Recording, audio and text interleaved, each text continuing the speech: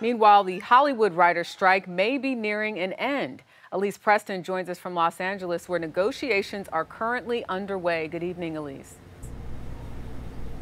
Jerika, good evening to you. Hollywood has been talking about an imminent deal for several days. This as studio heads from Warner Brothers, Disney, and Netflix are all part of ongoing discussions.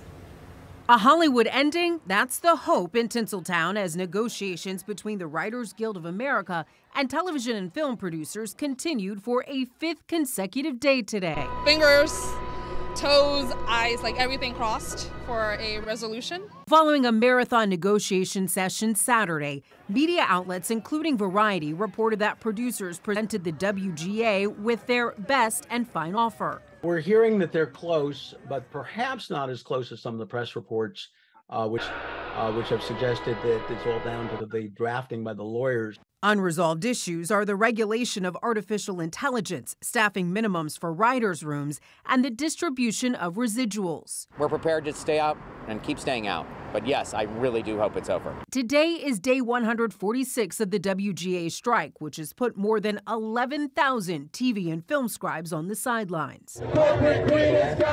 Once this deal is struck, studios will then need to make a deal with the actors, who have been on strike since July. The combined work stoppages have cost the California economy an estimated $5 billion.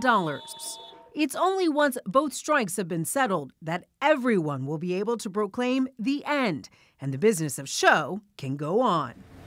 Right now, the strike is the second longest works for Hollywood writers ever. If a deal isn't struck this week, it could become the longest. Jerika? Elise Preston reporting for us in Los Angeles. Thank you.